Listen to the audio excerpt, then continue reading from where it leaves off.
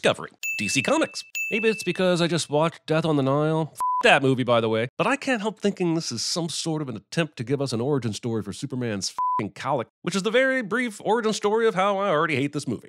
We must hurry. The planet won't survive much longer. Krypton's destruction is quickly becoming the Batman's parents get shot in a Batman movie cliche of Superman films, and I'm not happy about it. My goodness, the planet is minutes from destruction, and this hatch is taking for ever to close, as if it's somehow in on all the drama as well. Also, you could have put some clothes on the kid. Seriously, did Jor-El and Lauren know how to parent? Like, at all? Does Krypto do his business from up here as well? Imagine driving along and a giant dog release hits your front windshield during morning traffic. How would that turn out? I'm guessing that would be a start to your day. As You're My Best Friend by Queen plays, I'm quickly realizing the music in this feature is going to have as much subtlety and nuance as a kryptonite-laced birthday cake addressed to Mr. S-Man from Booster L. Luther. Or a Minions movie. Other than to let the audience know what type of criminal they're stopping, why would Superman empty the stolen cash onto the middle of the road? Why not take that whole van to the cops and let them figure it out instead of leaving all this money up for grabs and causing a major traffic incident? Also, I can't believe anyone is dumb enough to rob a bank in Metropolis if Superman has been around and fighting crime for anything longer than a month. Pick literally any other city and your odds will increase, Mr. Bank Robber. Unless Superman and Krypto are making a perfectly seamless connection between these rails, that train is still going to be pulling an unbreakable the second it leaves those tracks. And I got you one of these from 43rd Street. Which I inexplicably stored in my pocket, mustard and all. Enjoy. It's Krypto the Super Dog. Okay, you can have my potograph. Giving someone your potograph without explicit consent. He will never love anyone except for me. I love. Considering Supes and Lois have been dating long enough for him to think about proposing, I'm not buying this is the first time Krypto has heard these three words come out of Superman's mouth. You may think it's impressive that Krypto went to the effort of writing an imaginary newspaper for this imaginary future, but I say he should have tried harder, because if this part down here says that Superman and Lois are planning for a June wedding, why is this clearly a picture from a ceremony that has already happened? Maybe he'd be happier if he had a new friend too. Or you could teach him the value of enjoying his own company and finding comfort in, bring in Kevin Hart and let's get this over with already. Carl will try to flirt with Patty. Ooh, is that new perfume? It's cat pee. And have zero game. Giving this handsome K9 just enough time to pick the lock, yes. But you would have had even more time to pull this off if you weren't monologuing your plan to an unseen audience. Got my girl Merton running lookout. These papers don't miss a thing. We'll eventually be told that Ace and friends have been here for quite some time. So why is he still relying on Merton if he knows her poor eyes aren't up to the task? Also, that took barely 30 seconds to unlock, so why does he even need a distraction or lookout? Why isn't he trying this when she's asleep, or in the bathroom, or literally any other time she isn't there for 30 seconds? Don't you want to get adopted and feel the warm embrace of a middle-aged person who lives alone? That's just mean. Like, really f***ing mean. And stereotypical. I'm not alone. Listen, kids are capable of being judgmental dickheads entirely of their own volition without movies giving them extra ammunition. No shelter lady watching our every move. Nope. It's a 100% animal farm. This line of dialogue just made me realize that George Orwell's League of Superpets would have been a much better movie. All right, boy. I'll be right back. Leashing a dog that can f***ing fly to a post. I suppose that could be the joke. If it was, what are we trying to do here? Make Superman look dumb? Or does Superman know that Krypto knows to stay in disguise and not fly? And if that's the case, how exactly do they reach that f***ing accord? And why does he fly away in a few minutes? Ace here would be the perfect... How you feel about guinea pigs? How does she not see his ass escaping through this f***ing window a few feet away with all the noise and commotion he's making? He's literally barking at all the other animals right now. Let's just add 5 sins for all the bullshit ways this X-ray vision is selectively used throughout the movie, or the random radiation exposure Superman and Krypto are giving to members of the public. Take your pick. My dookie doesn't stink. Wait, time out. Are you serious right now? Yep, it actually smells like sandalwood. I'm actually very sad to say that this is in fact a case of sandalwood foreshadowing. Yep, the sandalwood smelling eventually makes a return visit. If Ace escapes as often as he does, why isn't this lock always on his cage? One of us is gonna get someone to snuggle with. I'm trying to think of how many people would either want or choose to have a pet pig in the city. And in fact, cities have limitations on what kind of pets you can own. And pigs rarely go on the list of allowable pets in metropolitan areas. I'm just saying there is at least a 69% chance that a pig being a household pet option in Metropolis is bullshit. Someone is dragging a meteor toward the city? Or Timmy could have fallen down that well again. It's hard to know when they don't have the doggy subtitles up. Also, f***ing Timmy, stay away from wells, you dick. Luthor. I'm not the first to make this point, but how does a man who has broken the law multiple times, is clearly evil, and has never once shown a single ounce of remorse for all the up shit he's done. Still have all this money in a goddamn building with his name on it. Next, you'll expect me to believe he's been elected president. Orange kryptonite will give me superpowers. You know, like invisibility or laser eyes. Or throwing playing cards really hard. Mark Maron is so great as the voice of Lex. I'm a little irritated we can't see him as a live version of Lex. Could we just go ahead and replace Kevin Spacey with him in Superman Returns? No? Well, then I will replace my sin removal with a sin addition. I'd expected you and that mud of yours much sooner. So Krypto is always with Superman on his missions? I don't remember that in the Snyderverse. By way of Christopher Nolan and Frank Miller's mutated creation that tried to be all Neil Gaiman and George Orwell, but came off more like a slightly darker Hardy Boy mystery. So clearly this is not canon. Oh yeah, I don't care about canon. Well, this is for making me think I did care about canon. Krypto, fetch! You're sending the f***ing dog to catch a meteor? I don't care if Krypto is capable of negotiating world peace. What the f*** else is Superman doing that's more important than saving the city from a meteor right now? Also, if Lex believes that orange kryptonite gives superpowers to humans, why is he dropping it on the city? Isn't he guaranteeing that the survivors will all get powers? Holy shit, this is how Marvel is bringing the X-Men into the MCU, isn't it? Let's see if you can catch it now. If trapping them both in the tractor beam was an option all along, why didn't Luthor do that straight away? Oh, great. Between this and basically every other animated feature this year, we're going to corrupt a new generation of filmmakers right from childhood that thinks these over-stylized, huge print character introductions are just the norm. Oh, it may seem innocent now, but just wait until 2042 when you see Mission Impossible Reborn, Resurrected, and Ready for Revenge using them to introduce a geriatric Ethan Hunt and then see who's being overly nitpicky. Please fasten your safety belts. They are invisible. Yeah, none of this stuff is invisible. It's really more transparent. Krypto would be the superest at CinemaSins. I miss my parents. We got dead parent jokes, yo. Who threw that kryptonite back into space? Sure, let's just throw the massive ball of superpower stones into deep space. I'm sure that won't come back to bite anyone later. Okay, fine, the tractor beam built by a guinea pig can lock onto a meteor in f***ing space and bring it all the way down to Earth, whatever. But if it's so powerful, how did this window remain intact until the meteor was pulled through it? Does the tractor beam just ignore glass for some reason? You see, when I was back in the lab... You see, when I was back in the land of Scoop!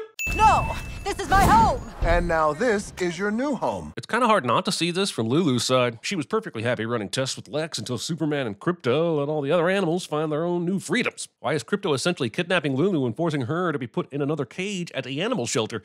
Orange kryptonite doesn't work on people. It only works on pets. Lulu was able to build this in a cage with a box of scraps! Also, it only works on animals, right? I mean, how would the kryptonite know if you were already someone's pet versus a wild animal? And if it was so specific to pets, then it wouldn't help Lulu, since she's currently not a pet. Also, I don't care if Andy Serkis is playing a genius butler that's doing all the mental legwork for her. It's still insane that she managed to work out what the alien rock does. Also, ×3. Orange kryptonite is some serious bullshit. Other than being technologically advanced, there's nothing special about Krypton or Kryptonians. The only reason Superman has powers is because of Earth's lower gravity and a different type of star giving him energy. Why would a rock left over from the destruction of Krypton have such a specific effect on life on Earth? What just happened? No, seriously, what just happened? I can't see. That is approximately the 57th reference to Merton being half-blind. Hope you're finding these references funny because there are approximately 1,236 more. Still working out the kinks. I didn't see anything. She did. And also, taking baths instead of showers. That's your own filth you're scrubbing yourself in. You get that, right? Any sociopath who would microwave their tea or coffee. It is Pie Week. Wait a second there, buddy. You just said... Pretty dressed up for the British Bake Off. But you know what? It makes sense. This is the season finale. And while it's not beyond the realm of possibility that a pie is cooked during the finale, no one is referring to the season finale as Pie Week. My soggy bottom will not be pandered to by gratuitous bake-off references. You left Squeezy Bruce in the hallway again. I don't care how quietly he said it. Let's respect your buddy's secrets and not say Squeezy Bruce unless that chew toy is a Bruce Wayne and not Batman. Well, looky what I got from the old lab. So Lex is currently in prison for the who knows how manyth time, and yet his lab still hasn't been raided for the stockpile of kryptonite he clearly still possesses? Help. Krypto. Oh my God. How useless are these stools? I mean, Ant-Man couldn't fit his legs in this gap, let alone super quads over here. Those glasses aren't fooling anyone. This top button has been undone the whole goddamn time, and all we've seen is skin. But now that we need an oh no, Superman has been exposed moment, his costume is totally visible. Also, where is he hiding the fucking cape? Is he just tucking that shit into his pants? How uncomfortable is that? Oh! Why does this always happen on date night? Saying this instead of worrying why her boyfriend has been thrown into a skyscraper. Sure, she's probably seen him go through worse, but she's gonna feel pretty bad when she realizes this threat actually wipes out the entire Justice League. You've reached the Justice League emergency line. For Earth 1, press 1. For Earth 2, press 2. Either this isn't Earth 1 and her Justice League number doesn't take her directly to the proper Earth right away, or she is on Earth 1 and she's getting exasperated about pressing the number 1 on her phone. I see someone found his medicine. A tiny shard of green kryptonite, cleverly concealed in a hunk of Jarlsberg. Let's talk about the villain's plan for a moment. Lulu hides kryptonite inside some cheese, and then hides that inside the Squeezy Bruce. But this only works if Clark spots the toy and throws it back inside, and if Crypto decides to play with it and eat the cheese before he figures out that Soups is in trouble. It shouldn't have worked. Also, why does she choose to poison Crypto but just stab Superman? Of course, the answer is that the movie needs Crypto to be without his powers for a couple days, but she really should do the same to Superman, kryptonite cage or not. They always put it in the cheese. Well, if that's the case, why are you still eating surprise cheese? Yes, it is I, Dog L. Keith David plays a father and steals a movie he's only in for a couple of minutes with just a few lines cliche. You'd think that would be a sin removal, but this movie would be a million times better if he had more to do. It's not superpowers that make you a hero, Crypto. Maybe not only superpowers, but there is still quite a bit of superpowering needed to be a successful superhero. Guys, I think we might be overlooking the importance of the superpowers. You never forget your first time. We've got pink-hearted underwear jokes from the 50s, yo. When one has an abundance of power, they have a certain duty to use that power to...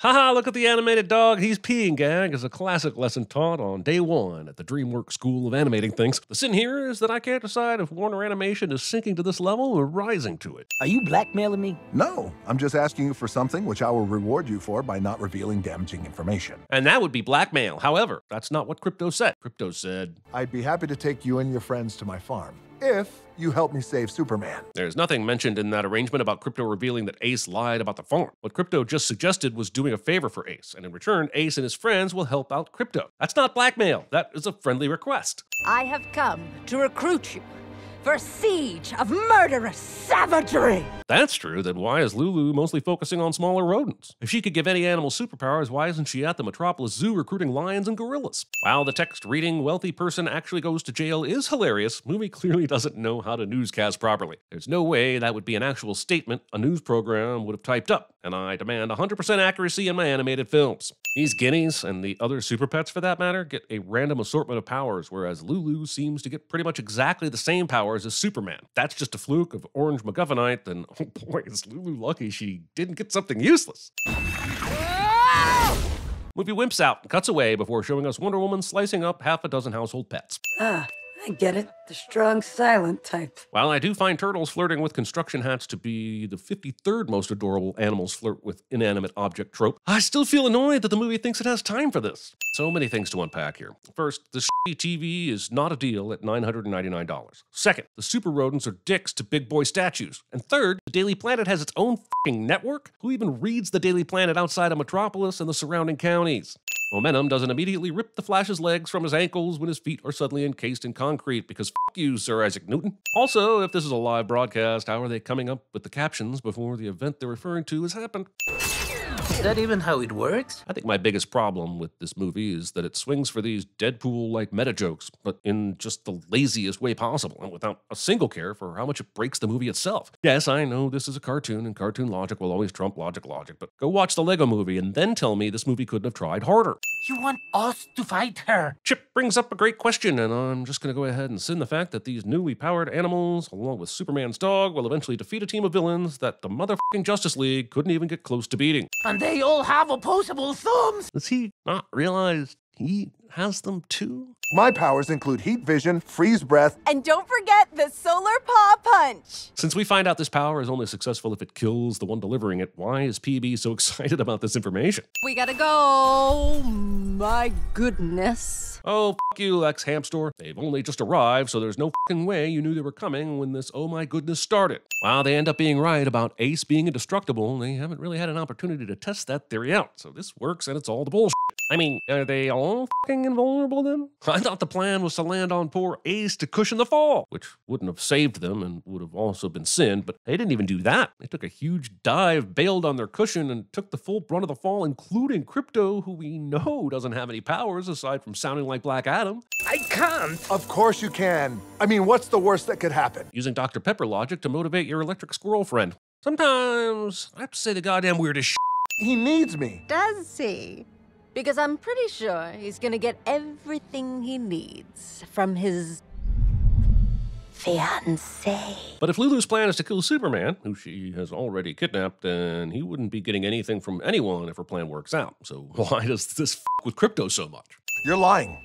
Well, then why did this little bauble fall out of his underoos the night I took him down? And she held on to the ring just so that she could use it in this moment to... what? Make Crypto stop fighting for Superman? The f does she care? He has 0 powers. How is he even an obstacle to her? Wherever Superman is, it's got nothing to do with me or my company, LexCorp International. Except Lois just showed you the guinea pig had a LexCorp emblem on her tag. So it clearly has something to do with LexCorp. He better get it together soon, or those ferrets are gonna take over the world. I just realized this movie's plotline is if potential world disaster happens, the people/heroes that are supposed to be able to fix it aren't able to, and a ragtag group of outsiders will be relied on to save the world instead. This movie is f***ing Armageddon with pets, giving your dog and baby a bath in the same tub together. As we already discussed, baths are gross enough by themselves. Now you've got human and animal filth mixed, and that just can't be good.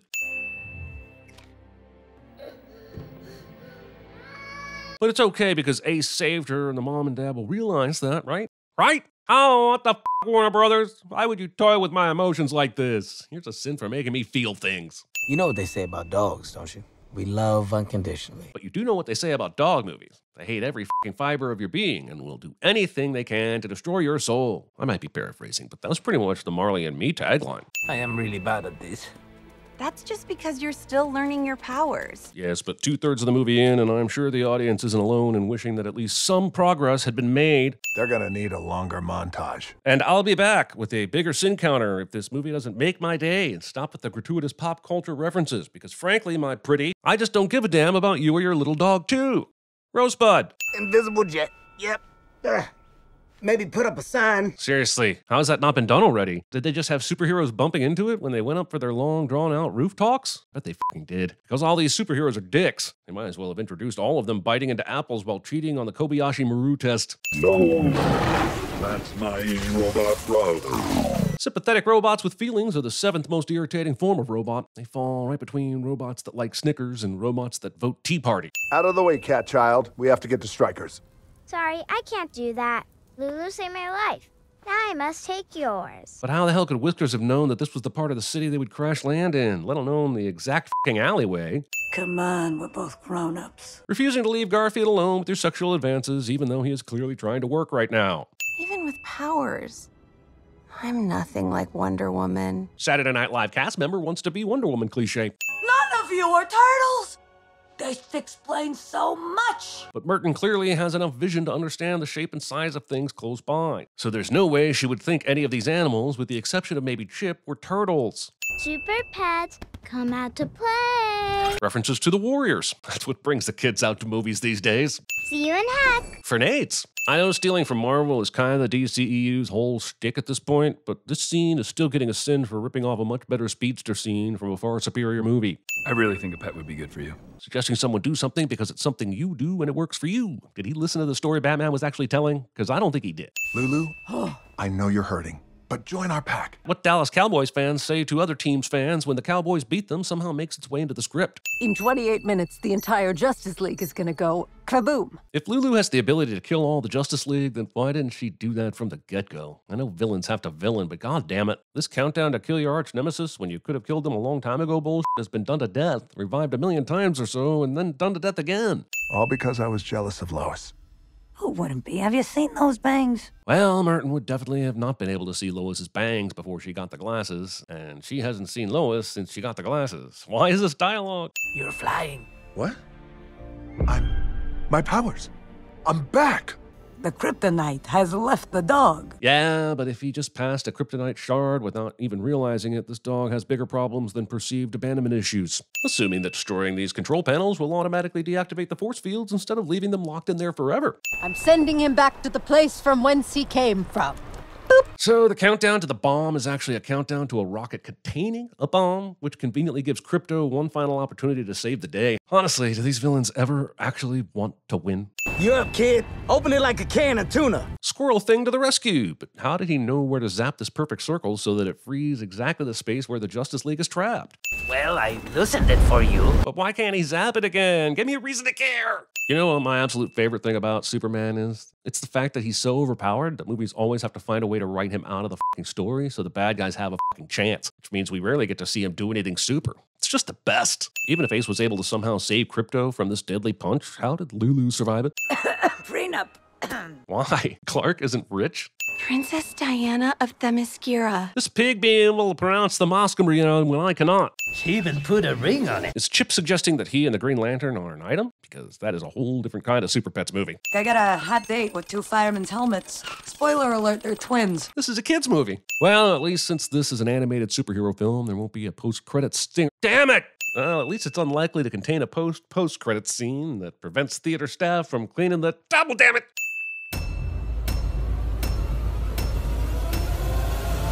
When this whole thing is over, we're gonna find a location, and I'm gonna knock your teeth so far down your throat, you're gonna stick a toothbrush right up your ass to brush them. Hey, Lord of the Flame. Your tail's on fire. I'm sorry, my what is who? Why does this always happen on date night? Believe it or not, George isn't at home. Father. Look inside yourself, Sinma. You are more than what you have become. You must take your place in the circle of life. Are you okay? Veronica and I are trying this new fad called jogging. I believe it's jogging or yogging. It might be a soft J. How much did you have to drink? Let me tell you my story, man. Last year, I was insane for this crazy little 8th grade. What's this farm called? The farm upstate. That sounds made up. What was made up? Oh, you want the truth? Son, we live in a world that has walls. If you're my best friend, I shouldn't have to ask you to lie for me. I shouldn't have to ask for your permission for me to put you in my life. You know why? Because you're my best friend, bitch. 1, 2, 3, 4 Chip, we all go to dark places. I thought about throwing Lois Lane in the ocean. Well, you're a at motivation. Super Pets, come out to play. Warriors, come out to play.